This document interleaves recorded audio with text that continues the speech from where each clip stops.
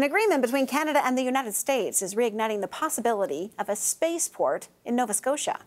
Officials announced the two countries have struck a deal allowing the use of U.S. space technology in Canada. That also includes use of expertise and data from the United States. An independent review is still needed to move forward, but the government is confident approval could happen quickly. The market is definitely there. We have investors, we have launch clients, and we have satellite clients, all three that are very key and keen to move up here and be a part of what we're working on. They've needed to know that their investments wouldn't go into a black hole. They needed this TSA in place that said, yes, we're good to go, and their investments are sound. Moving their rockets up here, moving their technology up here to launch from Canada is in their interest. That's CEO of Maritime Launch Services. It's a startup that has been trying to build a spaceport for several years. They were counting on using Ukrainian rockets to launch satellites, but it had to be abandoned, that plan, with Russia's invasion of Ukraine. The company says they will go ahead with a new model and launch pad. For more, I want to bring in Max King. He is an aerospace engineer and science communicator, as well as an outreach partner for Dunlap Institute for Astronomy and Astrophysics, and he joins us from Montreal today. It's good to speak with you tonight. Good to speak with you as well, Sarah. Thanks for having me on. So talk to me about today's announcement. Exciting for you? Yes, this is exciting. Just as a Canadian aerospace engineer, any furtherment of our industry, any exciting development like this is a technology safeguards agreement. And I agree with what you said. This is an agreement for transferring U.S. space technology, data, and expertise. And that last one is the most exciting one. This allows Canadians to learn from our partners in developing safe rocket technology. Can you talk to me, a launch pad in Nova Scotia, what's that going to look like down the line? This happens. What exactly is going to be happening there? Yeah, so the word we're using is spaceport. So a rocket launch facility, that's all right. Just like an airport is so much more than airplanes, a spaceport is so much more than rockets. So we need rockets to send increasingly complex spacecraft into outer space.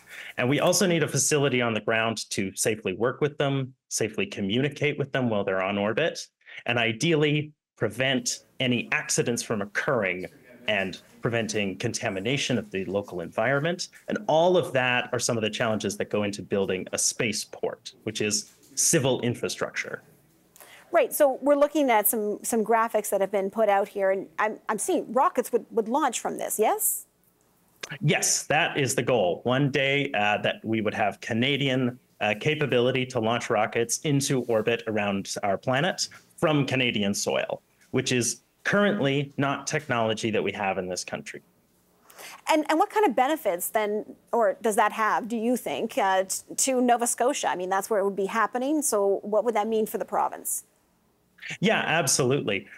So the economy around space and the space economy is slated to grow to orders of magnitude larger than it is over the next several years, over the next decades, apologies.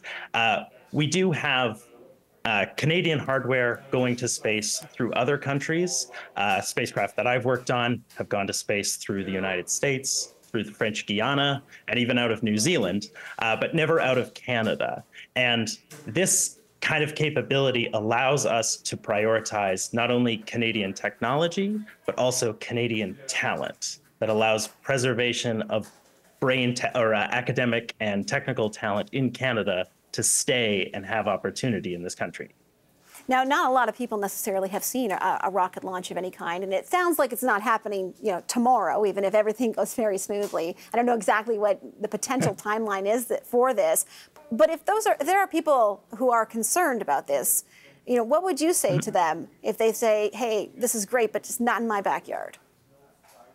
That's fantastic. To those people, I would say, speak up. Every voice should be a part of this conversation. when we compare modern space development to the early days of the space industry in the 1960s, topics like environmental preservation and conservation of our natural world weren't as prevalent in those conversations.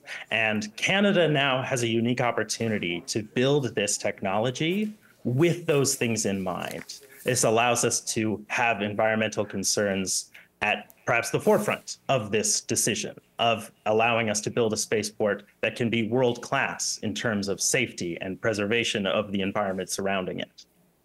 So, Max, how much time do you think that they have to speak up and voice those concerns? What are we talking about here, if everything were to go smoothly?